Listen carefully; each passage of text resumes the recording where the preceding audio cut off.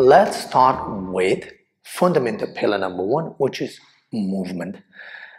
Movement, we will break it into three variances. The reason being is that we need to look individually at every variance and then in the end blend it in to make it one complete movement. But we can't really practice it all at once because it is confusing and to a certain extent physically, I wouldn't say impossible, but too challenging. So then we will break it into these three variances. We will talk about the three variances, new technical nuances, and then in the end we'll blend it in one.